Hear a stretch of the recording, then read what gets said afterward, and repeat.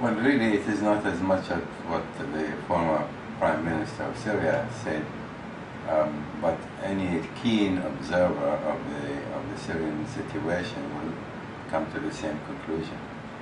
There is no future for Bashar Assad in Syria, and his regime will collapse. It's a question only of when, not if. So that's where we see the situation going at this juncture.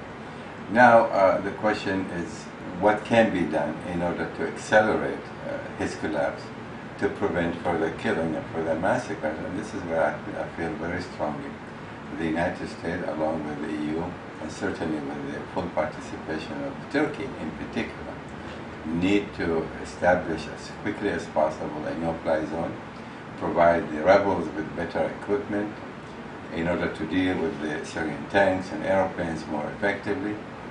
And the sooner the regime is toppled, the better it's going to be for the Syrian people.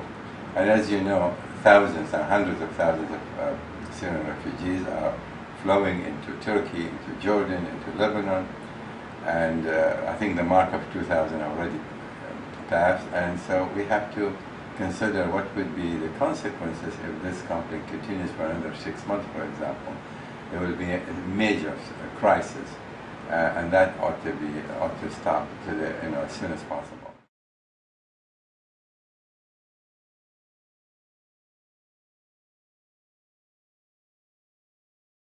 Really, it's not as much what Turkey and Israel can do. Of course, they will be directly and indirectly involved to some extent, but more importantly, what the Syrian National Council and the rebels' commanders can do or should be doing. And the Syrian National Council so far has been divided. They have not really reached a significant consensus as to how to deal with post-Bashar Assad era. And so in my view, the first thing they ought to be doing right now is to get their act together, get united, establish an agenda for post-Bashar, form a shadow government with a defense minister, foreign minister, and perhaps general leader for the transitional period.